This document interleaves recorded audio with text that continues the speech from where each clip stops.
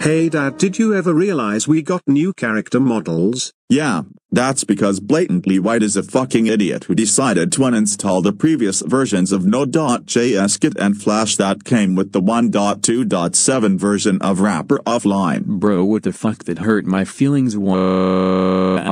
I guess I can say this version is a bit better only because importing actually works without going into the batch window, plus how smooth and fast this goes. Wait, so does that mean we're staying like this until further notice? As of right now it does, but it doesn't matter, things seem a lot more simple on 1.3.0. These character designs seem so fucking ugly though. No they don't, we look like normal cartoon characters. You know what? Nah, you're grounded.